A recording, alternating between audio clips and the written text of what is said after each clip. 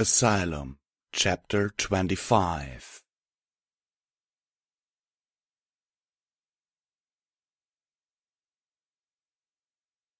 Twilight tucked her legs up beneath her and continued to stare wide-eyed at the door to the room. She'd lost track of the time. The constant glow of the artificial light that usually filtered through the small observation window told her nothing. There was precious little of it to see anyway.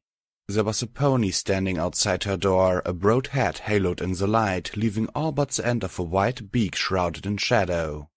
Twilight suppressed a shiver as she felt his empty eye-holes staring at her. There was no mistaking who her new observer was, even at that distance. She pulled the blanket a little tighter around herself, a false protection against monsters in the dark. It made her feel a little better regardless. Every so often the light would flicker and dim for a few moments, the only cue that time wasn't frozen still.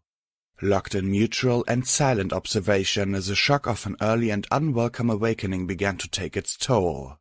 Erratic questions passed like shooting stars through Twilight's mind, bright but fleeting. How long has he been there? Why is he here? Where are the nurses? Am I even awake? The last thought repeated itself a few times in Twilight's mind. It should have been disconcerting, being unable to tell what may or may not be reality, but the corner of her mouth twitched upwards in manic amusement. She felt like crying. The frozen nightmare was broken without warning when he turned away from the window, the sudden movement clawing a strangled yelp from Twilight's throat. Trembling, Twilight tucked her blanket up higher, watching him like a hawk as he rooted around in his saddlebags. When he turned back to face the window, something glinted in his hoof. It was a key. The air turned to ice, her blankets doing nothing to keep the chill from digging into her bones. Her muscles clenched tight, freezing her in place and leaving her unable to draw in the breath she needed to scream for help. Petrified, she could only watch impotently as the stallion stooped down low and vanished from sight. Her ears strained to detect the inevitable creak of a retracting bolt. The silence was broken by the faint tinkle of metal as something small was shoved beneath the door. It danced and twirled across the tiles before coming to rest in the center of the floor, the brass surface reflecting what little light there was.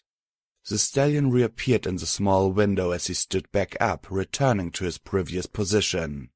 He made no other motion as he resumed watching her, the only movement from a thin strand of shadow that leaked out of his beak. It was only after her lungs began to burn before Twilight realized how long she had been holding her breath. Her eyes darted from the door to the key and back again. She licked her lips, her heartbeat deafening in her ears. She did her best to ignore the dread warming its way up her spine as she swung her legs out over the edge of her mattress. Cursing her curiosity, she stood up. His head turned to track Twilight as she moved at a glacial pace to the center of the room and paused there. She kept one eye on him as she bent down to retrieve the key, half expecting it to dissipate into shadow and mist.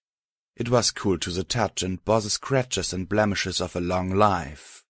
The slender handle ended in the shape of a flower, showing a flash of craftsmanship on the otherwise featureless form. She lifted her gaze. What is this for? The light bulb outside flickered as small wisps of some dark gas leaked from the nostrils of his beak. She wilted beneath the stallion's silent scrutiny. Swallowing the lump in her throat, Twilight crept forward until she was only an arm's length from the door. He was just as she remembered him, legs wrapped in dusty bandages, body covered in a heavy cloak and a pair of crude and well-worn saddlebags hanging heavy on his back. He was an anachronism given life, a scene from a manuscript about the great pestilence able to move about freely. A Nightmare Night celebrator with a costume pulled from the history books. Truly, there was nothing to fear from something so mundane and comical. Twilight forced a smile to her lips, careful to avoid meeting that empty gaze.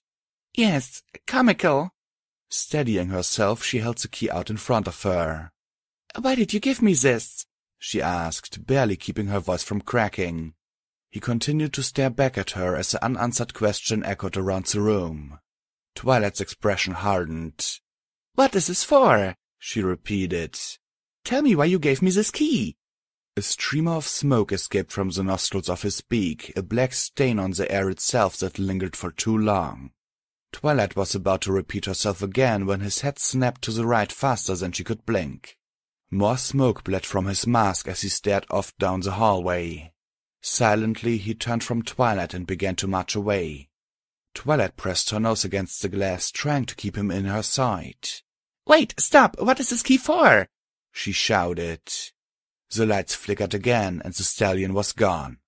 Twilight continued to stare out the tiny window for a few desperate moments before she finally exhaled, fogging up the glass. "What are you up to?" she asked softly, a hint of irritation creeping into her voice. "Just another distraction?" Twilight gave the key a squeeze, feeling the weight of it in her hoof. She turned away from the door and began the slow trek back to her bed. She took a few deep breaths, reining in her emotions. She was too tired to be irritated. After sliding the key beneath the Smarty Pants doll resting on the nearby shelf, she climbed up onto her bed and wrapped herself in her sheets. After a quick glance at the door to make sure she was unobserved, Twilight closed her eyes. She would hide the key tomorrow morning.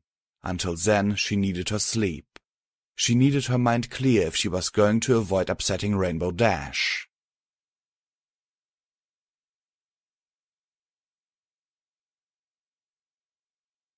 Lunch was as chaotic as always, the nurses and orderlies just small islands in a sea of hungry ponies.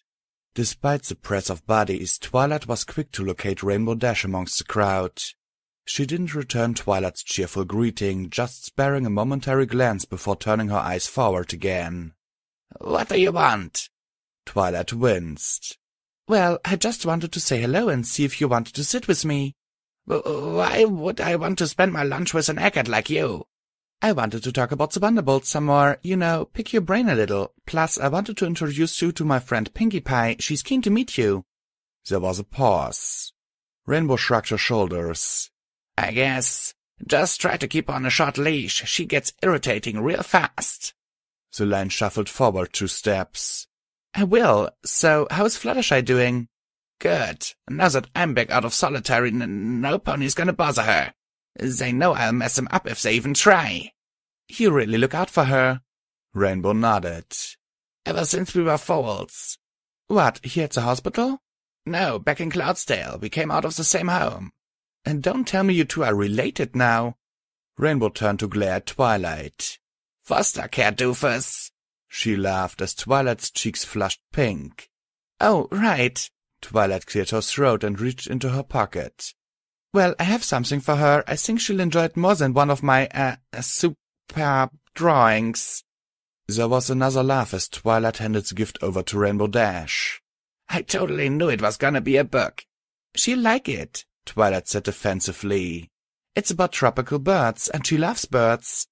Rainbow slipped the book into her pocket and turned away. "Sure, just don't ever get me any lame books." As the line shuffled forward, Twilight rolled her eyes. "I'll resist the temptation." It was a risk allowing Rainbow to deliver the book to Fluttershy, but it was the best way to pass on the notes squeezed between the pages without drawing any attention to herself. "And if anything, her bibliophobia means it's a very acceptable risk."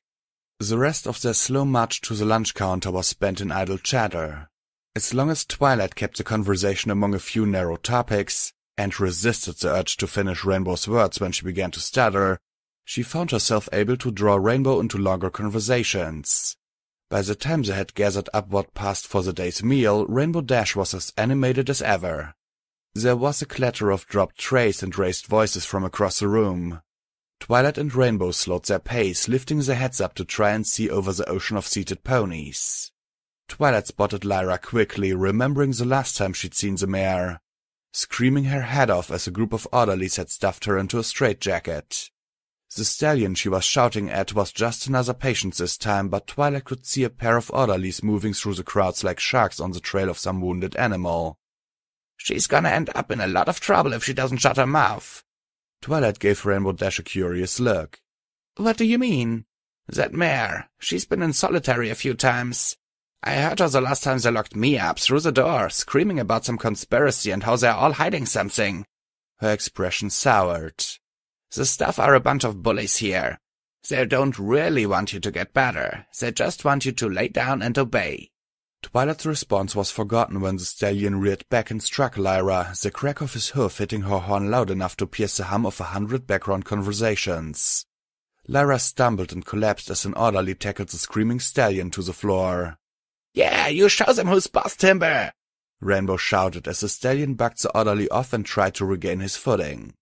A few other patients began shouting encouragement, but their cheers were cut short when the second orderly slammed his truncheon into the stallion's side, knocking the wind out of him before the two orderlies piled atop him. It was over as quickly as it had started. The stallion's screams grew softer before fading away into unintelligible murmurs. A nurse stood up, an empty syringe levitating in the air. Rainbow smirked. "He's gonna be gone for a while. Still, he got in some good hits." She mimed, throwing a few punches. Twilight ignored her, watching the nurses gather around Lyra. While the orderlies cleared space around the downed mare, the nurses reached up to examine Lyra's forehead. A trickle of blood leaked from a cut at the base of her horn, staining the fabric on her dampener a dark burgundy. They shared a worried glance. Through the wall of onlookers, Twilight watched as one of the nurses removed a ring of keys from a pocket and inserted one of the many identical keys into the lock at the base of Lyra's horn. She gave a small twist, and the magical dampener slid off of Lyra's horn. It took Twilight a few heartbeats to realize Rainbow was trying to get her attention. "Yo, Egghead, you alright?" she asked, waving a hoof in front of Twilight's face. Twilight blinked, her hoof falling away from the vest pocket where it had been unconsciously gripping the hidden Smarty Pants doll. "Huh? You were totally spaced out there." She gave Twilight a once-over. "You're not one of those ponies that gets all weird around blood, right?" "What? No, I'm fine." Twilight glanced back at the group of staff, but the circle of curious onlookers were being pushed back by the orderlies, the wall of bodies blocking her view. She looked back at Rainbow. "You've been here a while. Have you seen the nurses remove the arcane dampener from unicorns before?" "Akku, what's this?" Twilight gestured to the metal and canvas cones strapped to her horn. "Oh, those. Yeah, I've seen them take them off a few times." "And all they have to do is use a key? No deactivation spell?" "Well, the rumor is that if you try to take it off without a key, it will make your horn explode or catch on fire or something." Rainbow grinned. "You thinking about trying it? Because I've been hearing that since I was a little filly, and I'd love to know if it was true." "Of course not. I was just expecting there to be another step.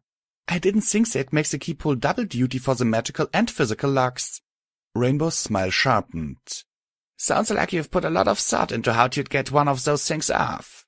"Maybe," said Twilight, keeping her expression neutral.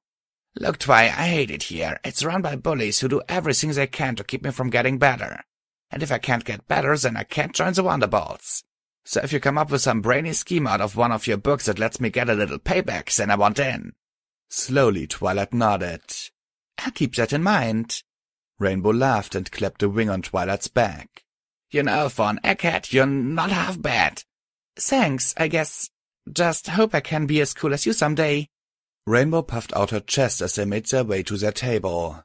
She continued to chatter away as Twilight gave the occasional murmur of agreement, but it was all background noise to Twilight.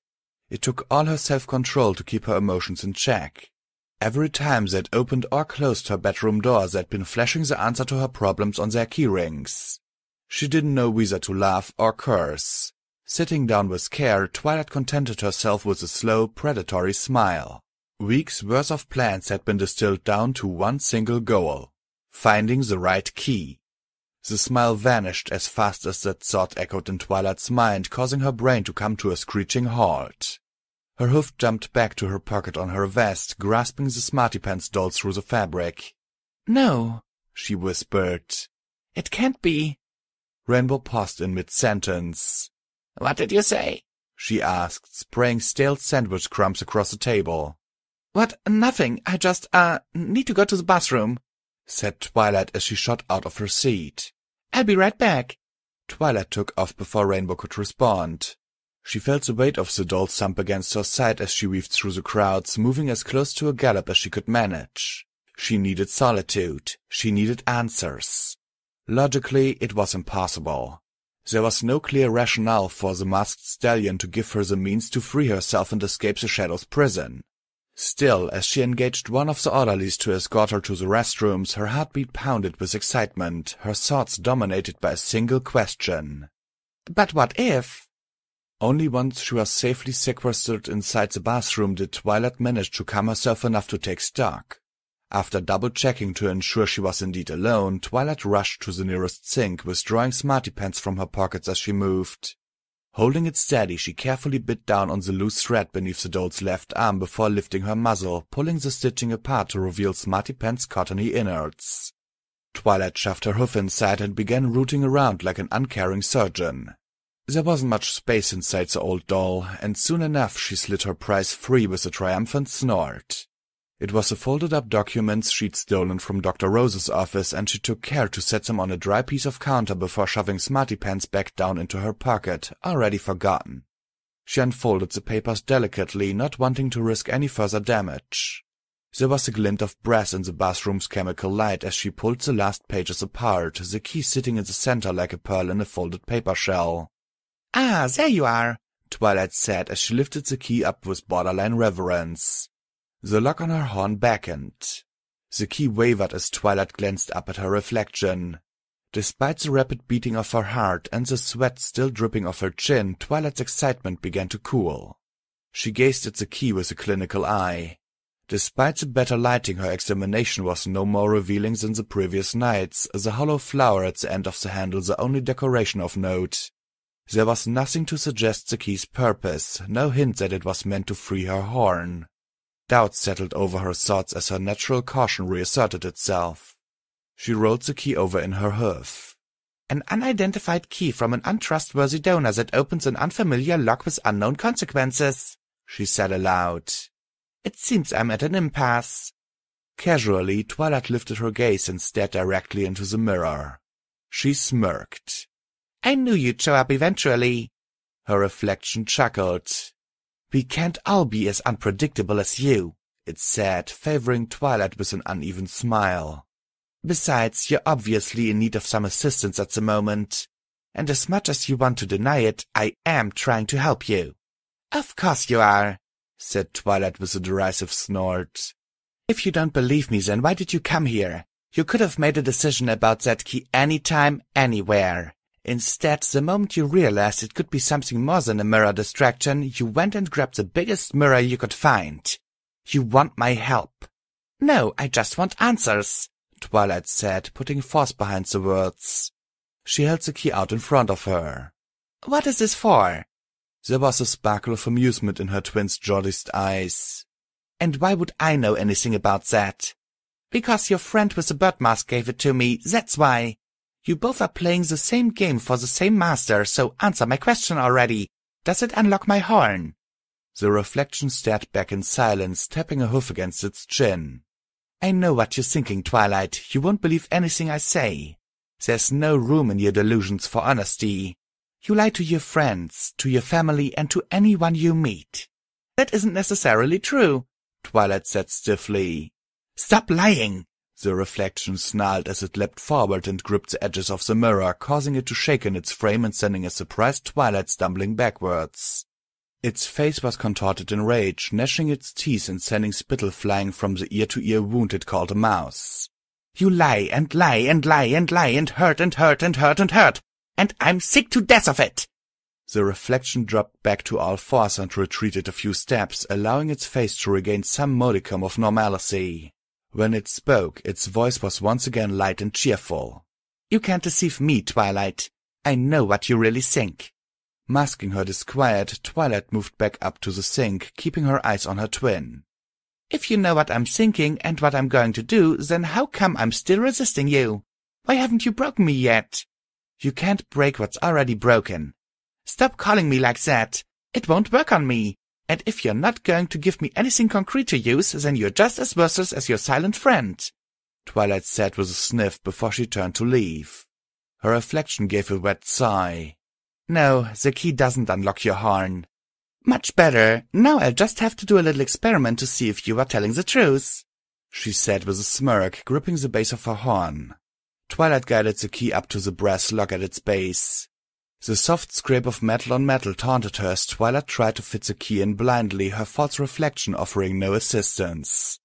She ground her teeth together as the key refused to go in, popping out of the hole once, twice. Aha! Twilight declared as it slotted itself into place with a faint click. I guess my opinion about you was entirely justified. She gave the key a twist. There was a hint of amusement on her reflection's face, but it remained silent as Twilight struggled to turn the key. Only when she feared snapping it in two did Twilight finally relent. Just because you weren't lying that time doesn't mean I can trust you. Not when you're dedicated to destroying all that I hold dear, she said as she wiggled the key free. I have never lied to you. Horse apples, you're still up to something. Why else would your compatriot give me this, if not to distract and confuse me? Her reflection ran its tongue along its rancid gums. You are sick and he's a doctor. Logic dictates that he believes it would help cure you. Logic? Twilight gave a short, dry laugh. I'm stuck in a fake world, talking to my reflection about a key given to me by a mute ghost pony from antiquity. Logic doesn't enter into it. Deny it or not, that is the truth of the matter. You are just too caught up in the lie that is Twilight Sparkle to see it. It paused. For someone who prides herself on being a scientist, you have a terribly narrow view on the events in your life. Haven't you considered that this all could just be in your head? Twilight narrowed her eyes. Reaching out, she tapped the key against the mirror once, and then again, letting the tack-tack echo around the room. Tilting her head slightly to the side, she paused a moment before violently jamming it into the glass. Her reflection grabbed the sides of its head and screamed as Twilight gouged a deep furrow into the mirror's surface, lacerations forming wherever the key passed over its body. The other Twilight's voice mingling with the screech of metal on the glass until they were one single discordant note. When she stepped back to admire her work, Twilight was smiling. I don't know, you tell me. The reflection hissed back at her, thin runnels of black sludge oozing from its ears and the cuts across its torso. There was malice in those yellowed eyes, but before it could say a word, Twilight pointed the key at the mirror like a duelist offering a challenge. There's something else about this key, something you're not telling me. Now, what is it? The other Twilight's tongue darted out to lick up some of the gunk leaking from its wounds, all the while glaring back at her like a caged animal. Yes, there is something else, it admitted, paying no attention to the way its flesh began to knit itself back together. But you won't like what I have to say. What I know carries a price, and it will be painful. I will be the judge of that, said Twilight, not even attempting to hide the scorn in her voice.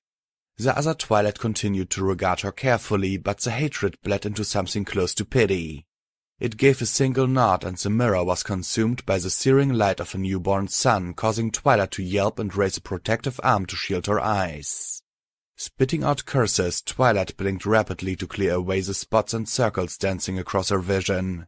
Once she could focus her gaze, what she saw in the glass was enough to leave her chosen rebuke unspoken.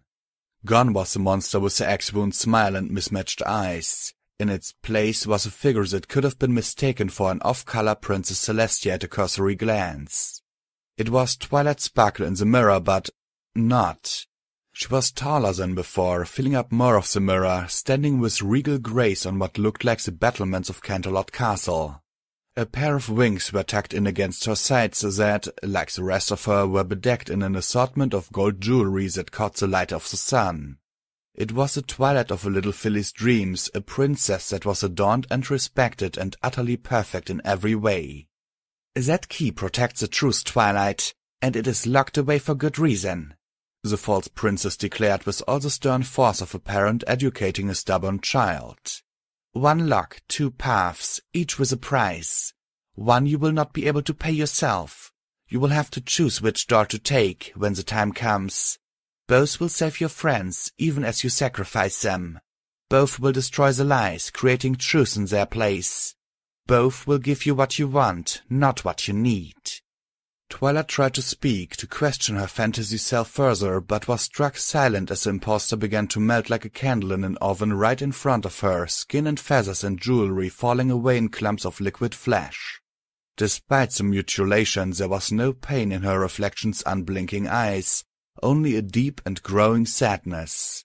Its voice echoed along after it had dissolved away into nothingness. and both will kill you." There was another flash of blinding light which faded just as quickly, replaced by a wide-eyed twilight sparkle. She blinked, and the reflection blinked with her. Her expression hardened. Methodically, Twilight gathered up her things, folding up the key into the papers before returning them to their hiding place. The knots in the stitching meant that it only took a single pull of the string to seal them away inside the old doll. She slipped Smarty Pants back into her pocket before turning around and, with a face set in granite, marched out of the bathroom without a backwards glance.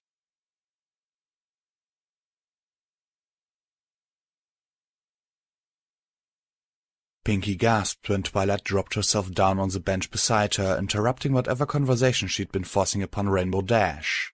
"Wow, what's the matter, Twilight? You look like you just found out someone threw away one of your books." Twilight flinched. "What? Nothing. I'm just fine."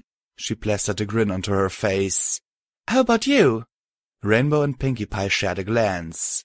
I'm good," said Rainbow, her eyes lingering on Twilight. "Really, we're just peachy. We were talking about the Wonderbolts and how hard school can be, and what our favorite lunches are. It turns out Rainbow isn't as grumpy as she seems once you get to know her a little bit." Pinkie ignored the glare from across the table. She gestured at the sandwich sitting ignored on Twilight's plate. "So are you going to finish that?" Twilight slid the tray over to Pinkie, who attacked the sandwich with a muffled thanks. Looking over at Rainbow Dash, Twilight caught the mare's uncertain stare. "Rainbow, remember what thing we were talking about earlier?" "Yeah, what about it?" "Do you still mean it?" "Me?" Rainbow checked around herself before giving Twilight a cocky grin. 110%. I'm no coward. Why? Come up with a brainy scheme while you were in the bathroom? "Something like that," she said. "I was given a crucial piece of the puzzle, and I think I know where to use it, but—" Twilight let her voice trail away into silence as she glanced around the table. Both of her friends were watching her closely, hanging on her every word. She took a deep breath. She had to know. "How far would you go to save the ponies you care about?" "As far as I had to," declared Rainbow Dash. "There isn't a pony alive that could stop Rainbow Dash." Pinkie glanced away. "Too far," she whispered. Twilight studied them both.